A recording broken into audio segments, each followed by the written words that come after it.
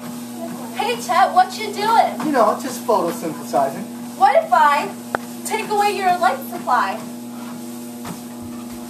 As the light intensity decreases, Chet slows down.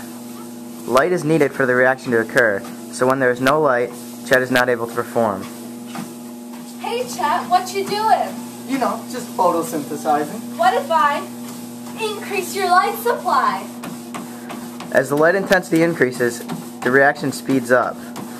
But eventually there's a point at which the reaction cannot increase any further, even though light intensity may.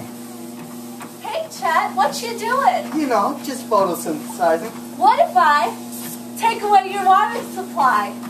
As water is taken away, photosynthesis cannot occur.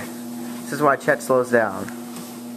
Hey Chet, what you doing? You know, just photosynthesizing. What if I increase your water supply? How about this, and this, and that, and that? Water is needed for photosynthesis to occur, but eventually there is a limit reached, and as more water is given, the rate actually decreases. Hey Chet, what you doing? Well, you know, I'm just photosynthesizing. What if I increase the temperature?